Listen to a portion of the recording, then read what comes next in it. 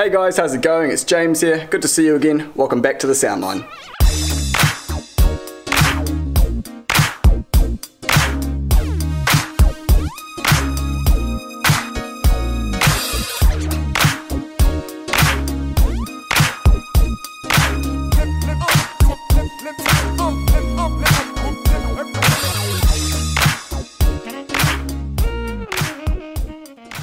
So what we're going to be doing for you guys today is we have behind me here a Well Tempered Labs Simplex turntable, and basically we've already unpacked it from the box. We've got it all laid out here on a nice large table, and this is just kind of an instructional video to help you guys, you know, if you're following along at home, maybe you have one of these turntables, help you get it assembled in the correct order.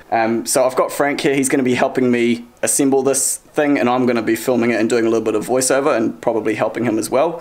So without further ado, hope you enjoy this video. So what you want to do, guys, is get it out of the large box that it all comes shipped in. It all comes stacked like this. You want to get a nice, we can see we've got a nice big table here to work with. We've got our plinth, the big piece of foam which has got the platter and a few other bits and pieces, and then this one here has all of our parts like our tone arm, power supply, our counterweights, a little bit of fluid for our tone arm and our bearing, as well as required tools, and there's the little finger lifter.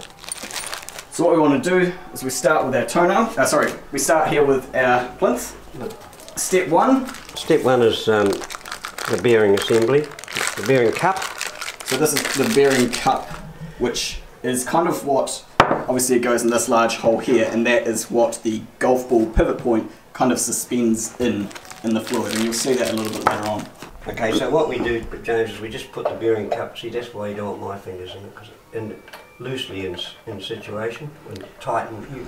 So that set screw is already in the plinth? Yes. Okay, cool. And just firmly tighten it, don't winch it up. Just enough to stop it from moving around? Yeah, and then the next step would be to take the arm suspension tone arm pillar, we call it, which is this. So what we've got here, guys, is the suspension pillar, and this is going to go in this slot here, and it's going to hold the string up that carries the tone arm. Nylon suspension, actually. There you go. We have that over there, like so. Next step is the, what would you call this? The tone arm rest. Tone arm rest, and that goes in the hole identical. And the tone arm rest is never tightened up completely because it has a little device on it which allows you to lock the Simplex arm when you're transporting it. You can twist that and lock it.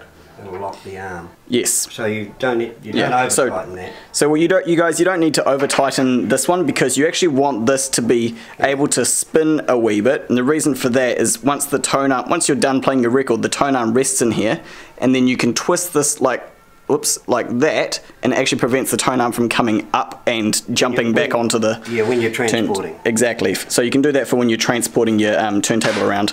So the next step is suspending the tone arm. So you need to be a little bit careful that you don't dangle the limo plug too much tension on that. Okay. It's a little bit delicate. It's not totally delicate. Okay, so what you do, guys, you take this little rubber grommet off of this chrome pillar here. You put it under the nylon's cord, which is suspending the golf ball. Start like this, guys, with it just hanging over, and then you take one of the sides, wrap it around once more so that you've gone 1.5 times. Yeah. And now what we want to do is put an anti-clockwise twist on it. So if we turn this way like that, and then put it, gently lower that in there, and then slot this back onto the metal pillar, and then you can just rotate this to get it relatively level, and then for the time being we can just set that in there. And the reason for the twist is that gives you the anti-skate. Yes, yeah, so that's the anti-skate. That's like a natural anti-skate device right there. And then we can get our little plug. This does line up a certain way, but it will only go in one way.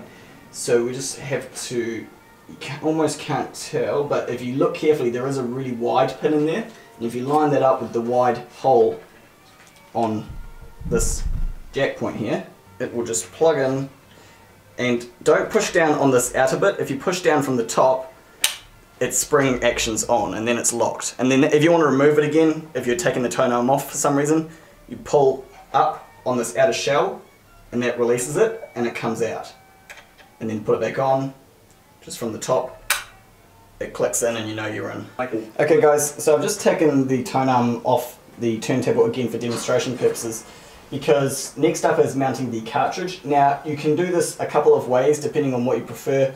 You can actually mount the cartridge onto the tone arm after it is on the platter or on the plinth if you want, or if you prefer you can do it before you put the tone arm on. Now you can do that either with a little protector cap on your cartridge if your cartridge comes with one, or even better, if your cartridge has a removable stylus, we can take that out like that. Now our stylus and our tip are completely separate and safe. We can put that over there, and now it's completely safe to screw this on here. I can move that around, I'm not going to damage it in any way, and we can screw that on there.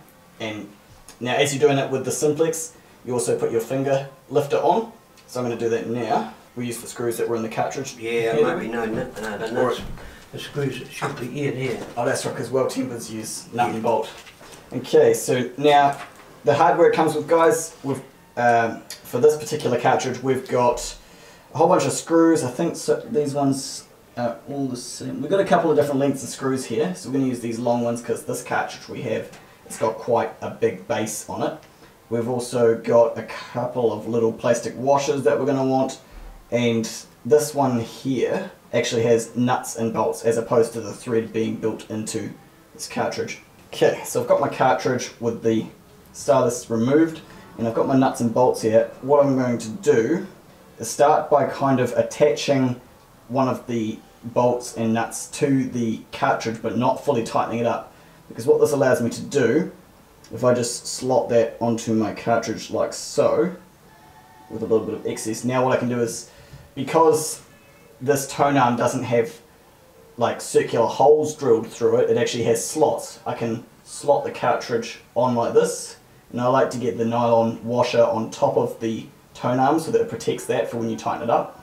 And then we just use our fingers to sort of tighten up the nut a wee bit, and now we can put the second bolt through. But this one, oh no, we don't have to take the nut completely off for this. Get that, line her up. Now that that's in there, we can get our little screwdriver.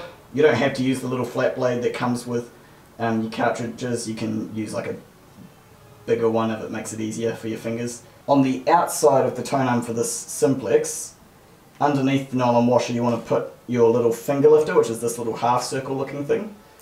Like that. Get the nut back on, and now we can slot this back over top of there. Get our screwdriver and tighten this up.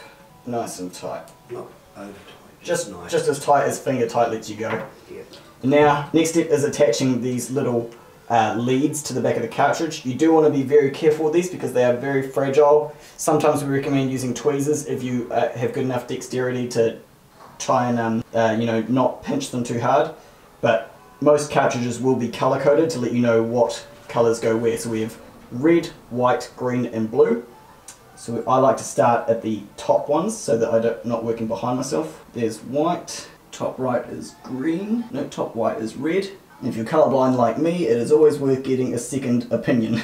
And but what it is also worth checking is that your colors is, you know, doing it color coded, because some cartridges actually do have their pins in different positions. So blue won't always necessarily be in the bottom left. They may have decided to put it in the top right for some reason. And there we go. Now our leads are all nicely attached. Okay, so now we have our cartridge attached to our tone arm, so we can go ahead and put our tone arm back on our plinth now. And following that, we will attach, in fact I might just now, because it's going to be easier, I might put the stylus back in and then put a little protective cover over it. Like that, there we go, just got to get the right angle. Slots in, now we've got this little protective cover which will keep the tips safe while I'm attaching the tone arm to the plinth. So that just goes over like that, and then up there. Now that's nice and safe. Okay, so now time to put the tone arm back on the plinth. If you start by slotting that over there, you can rest this down like that because we have our cartridge protected. Get the nylon string and wrap it around again. And so when you've got it the right amount of turns, you'll see the strings are coming off both sides of the grommet like that. And now we do an anti-clockwise turn, like that, so you get a little crisscross of the strings. lower that into there and slide the grommet onto the metal bar. And kind of try and line it up above the centre of the cup, and now you can just rest your tone arm down on there. And if it's sitting a bit funny, you just twist the grommet to fix it, and that actually becomes your azimuth adjustment later on when we're tuning the tone arm. If it's sitting off to one corner, I'll show you this from above. If it's sitting off to one corner like this, what you do is you kind of angle this bar like this to get that above the centre of the cup. Right, like that, and then you move the grommet further along until it sits about right. So it looks like we're still a bit too far that way. So I'm just gonna, that went a little bit too far. It's just a little bit of playing and getting it closer and closer. And this will become easier as well once we've got the fluid in there, which is kind of, what would you call it, the damping fluid? Yeah, the silicone damping fluid. And also, once you get the platter on, this will level itself, and it just takes a bit of time. Yeah, so this is just a rough exactly at the moment. Yeah. So yeah, just rough, get it as centered as you can, and then yeah, you'll do fine tuning later on. Again, now remember to plug your little plug back in. I do like to look at it and try and find the big fat pin, which on this case is the bottom there, and that lines up with the bottom. And remember, you push from pinching this bit here, not that, because it won't go on if you pinch that section there. So pinch this and push down and it clicks. And there we go. Now we will, for the time being, lock our tone arm, which just is like this. Locked. And see, now what you'll see is I can't actually lift the tone arm up out of there. It's nice and locked. Okay, I believe the next step is the platter. So they've got a nice long spindle in the center here, which makes it quite easy to grab.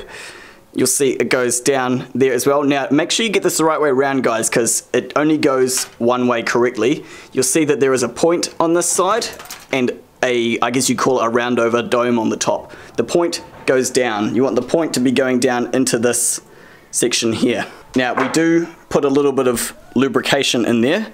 So Frank has here some bearing lube, and the kit does actually come with two separate lubrications, and they label which ones are for which. So you've got some tone arm fluid and your bearing lubrication.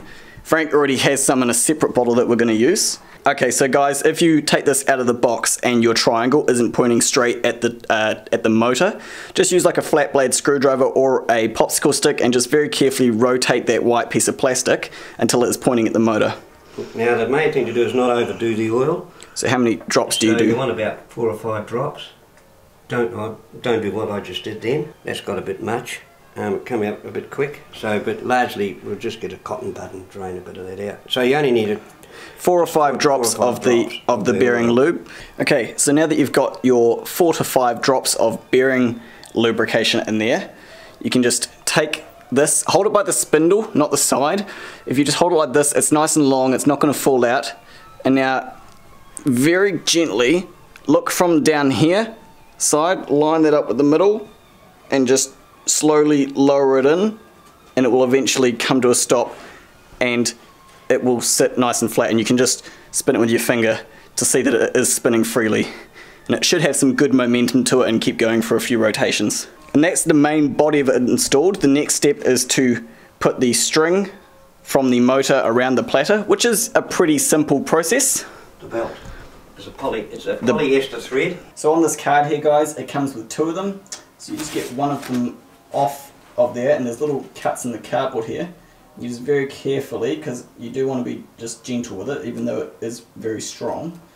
You want to just carefully unwind it off the cardboard. Like so. But this is why they give you 2 of them. There we go, we've got that free. Now, it'll seem like one long solid piece of string, but it's actually a loop. So if you just find the loop at the end and separate it with your fingers, and then you can gently pull it out until it becomes a great big circle, and there is a knot pre-tied in it for you.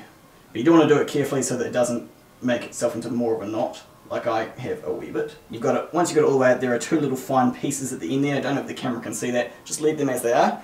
And the way I find easiest to put this on, get it around the top of the pulley, and then I kind of put it in the middle of the pulley with my finger, and I just run it around like this, whilst using the other hand to keep it level with the pulley. Perfect.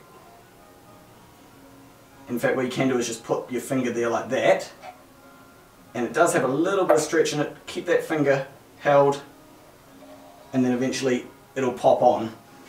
Can you see that, guys? Yeah, it looks like the camera is looking in the right direction.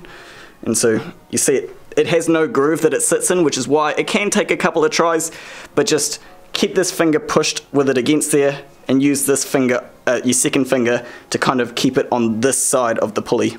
And then you're all set to go. Final step is the dampening silicone fluid that goes beneath the pivot point there. So Frank has just explained to me, guys, if you see here the little knot that's in the nylon thread, it's kind of hard to focus on, but some people do ask, does this knot affect the sound when it hits the pulley? Does it make a little bump in the music? It absolutely does not, because because when it's gone around the platter like this little nylon thread is tensioned, making this transition from one side of the knot to the other incredibly smooth. And no matter how many times it goes around here, the wires will always be on the outside of the pulley like that, which means that the pulley never even sees it, so it doesn't affect the music whatsoever. And I think it is very interesting to note that it will never ever accidentally find itself on the inside there. Even before, when I tried to put it like this with my fingers, the next time, see how as soon as it came out of the pulley there, if I put it on the inside, as soon as it comes out of the pulley, it's instantly back on the outside. So it'll never find itself hitting the pulley by accident. Yes, so that's a big part of tuning a turntable, guys. If your turntable like this one has the ability to adjust all of the angles of the tone arm and everything like that, a key part of good sounding turntables is having the tone arm perfectly level. Level not necessarily with the table, not necessarily with the platter, but level with sea level. So if you, or is that right, or do we want to say that we want it level with the plinth, sorry? No, with the platter. Yeah, okay. So you want your tone arm to be level with your platter. Best way to do that is just to have it positioned around here. Oh, we're off the golf ball. If you have your turntable on the edge of a table like this, we can come down here and you can see that that tone arm is way too high up at this end. So that's when you want to adjust this grub screw with the supplied Allen key. Just make it loose enough so that you can slide this up and down, and then bring this down to a level where, as best you can, that's starting to look a bit more level now. James, I think. Stays there. So what we need to do, guys, is we actually need to elevate our column here and bring it up higher. And all of this is adjustable, so you see that cup comes up as well as the column and the support, so it is possible to get it really dialed in. And you can see underneath there's a little bit of excess there, so you've got lots to work with. So we're going to put some fluid in here now, guys. Now, we are actually putting in honey because we can clean that out, because this is just a demonstration for this video, but your turntable out of the package will come with silicone fluid, but that is harder to clean out. So just for this purpose, we're using some honey. And you want it about a third full? About a third full. And this damping, guys, is also a little bit about personal preference as well.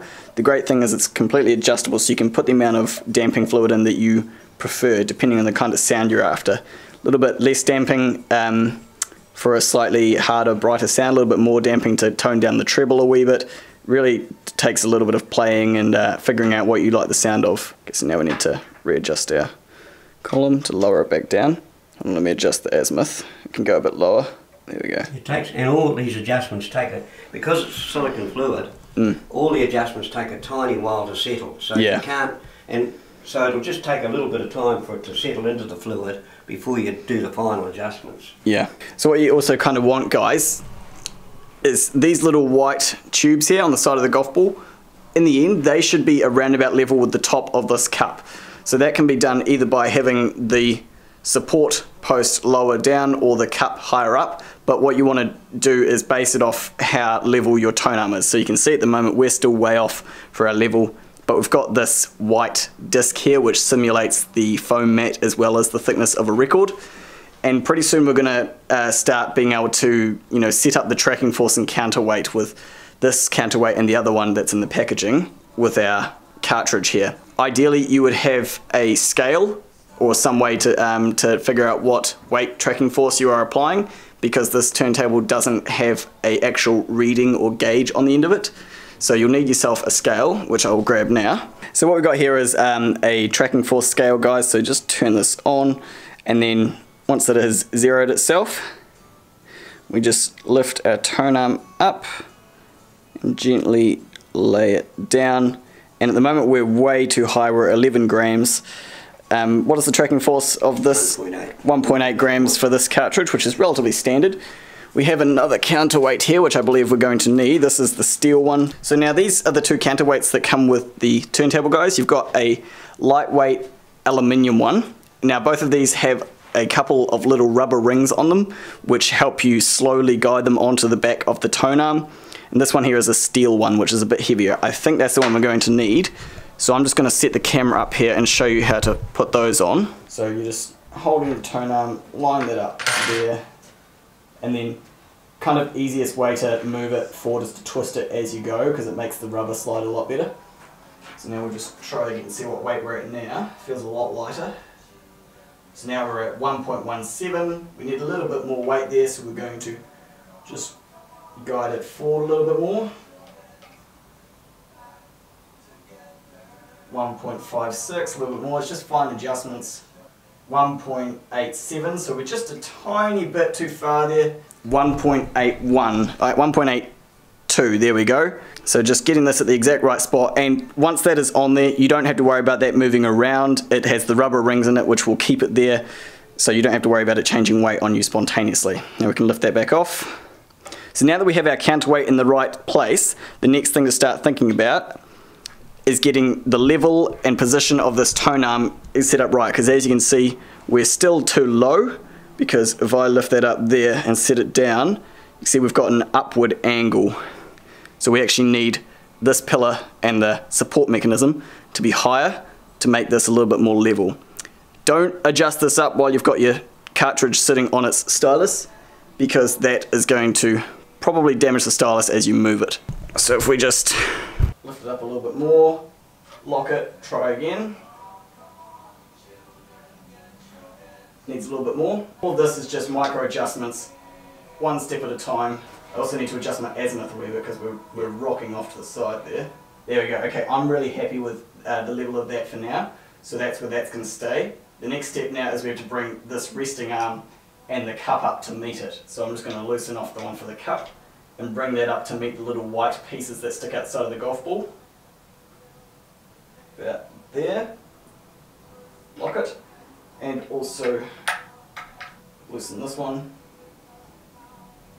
And I like to bring this up so that it's level, because it looks the best like that when it's not being used. They're not too tight, because we want to still be able to move that a wee bit if we want to be able to lock it while we're not using it. There we go, now I can twist that if I need to. So now I think we're all good. This is looking level, that is meeting in the right spot, this is good. And when we're sitting it on the record, we have a nice level tone arm. The next step is the azimuth, which I have already adjusted a few times in this video so far. It's really easy. This grommet just twists on this shaft, and I'll show you that a bit closer up. Yeah, okay, so now that since we've got the fluid in here, we do want to try and get this a bit more centered. So you can see we're sitting over to this corner here a bit too much, so we just want to gently move that grommet along, and it won't move straight away because the damping fluid takes a while to get out of the way. So just give it a couple of minutes. Sometimes you can give it a little bit of help and it'll push it out of the way. And you can see from now we're looking a lot more centered in the cup. And you may have to do this a few times when you're setting up your turntable for the first time, because over the course of like an evening or a day, it will actually slowly move back into its final position. So you might find you have to adjust this just maybe 2 or 3 times over the course of your first week. And you'll notice when it's on the record, it actually also sits in a different spot. And it does take when you bring it over, it does take a couple of seconds for it to centre always. So when the act of picking up the arm, you can shift it, but it very quickly centres. And Well Tempered is the only arm in the whole world that you can go like that and not do any damage to anything. Right.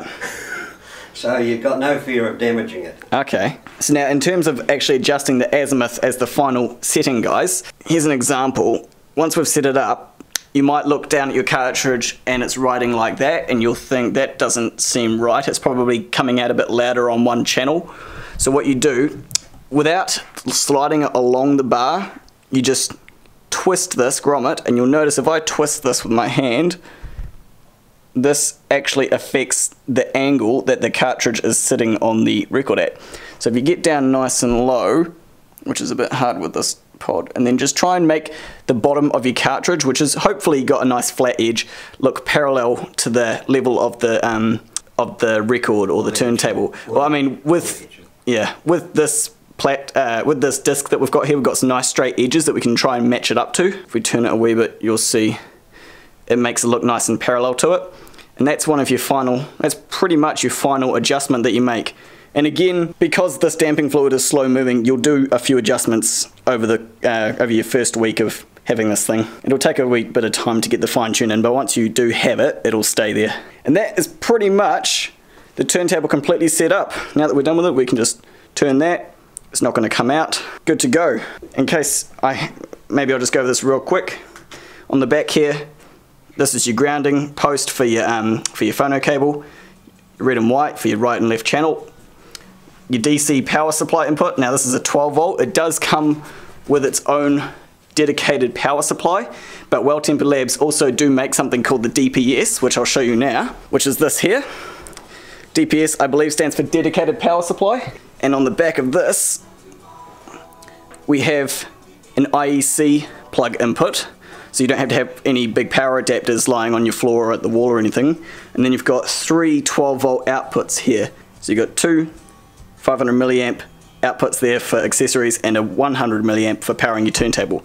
And that's actually what's powering this Simplex here, which is our shop one that we use all the time for demonstrations. And that just plugs in the back. And then the only other thing on the back of the turntable is the on-off switch, which is here. So if you're using this power supply to turn it on and off, you just reach over, flick the switch, and it will speed up to the correct speed. And then if you want to change your speed from 33 to 45, what we've got here is this pulley, if I can get it to focus, actually has two little ridges in it that the nylon thread can sit in. So the top one, which is the narrower of the two ridges, that's your 33, and then your bottom one, which you just move down like that, that's your 45, and then it will spin up to the correct speed. If you have the dedicated power supply, the DPS, you can actually just leave this switch turned on, and then you can turn the turntable on and off, or start it moving by using this little on-off switch at the front there, and you'll see that it's actually going to start spinning up now.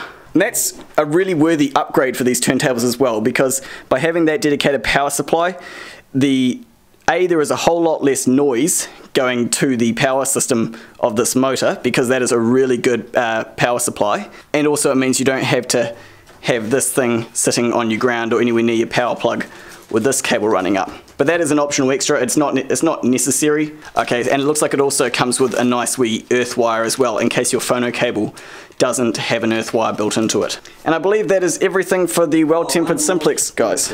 Oh yes, so on the back here, guys, there is a tiny little screw in there. It's very hard to see. With a little flat blade, you can actually adjust the speed control of this motor really fine amounts, and the reason you want to have that is over time, you may have this thing for 20 plus years, over time the motors can, you know, basically go out of the correct speed, and if you're using a dedicated power supply, the way these motors work is they just convert 12 volts to this motor. There is no speed controller in this whatsoever, which is why it uses the different levels of the pulley for speed change. So if you are finding that for some reason, whatever reason, the music is spinning at the wrong speed, you know, it might be coming out at 34.5 RPM or 32, you can adjust that little micro adjuster in the back there and get it back to the correct speed, which is another really handy thing to have, because it means you can match yourself to exactly 33 1/3 revolutions per minute to get better sound. And I think that is everything for setting up the Well Tempered Simplex, guys. And then your final step when you're ready to play your record is take that off there, put your foam anti-static mat on goes your record, and you start playing. So that's it for this video, guys. I hope it has been helpful to you if you're setting up your new Well Tempered Simplex. I'm sure you're going to enjoy it. Or if you're not doing that, I hope you at least found this video somewhat enjoyable. Thank you guys for watching this video. Let the music play, and I'll catch you in the next one. Ka kite anō.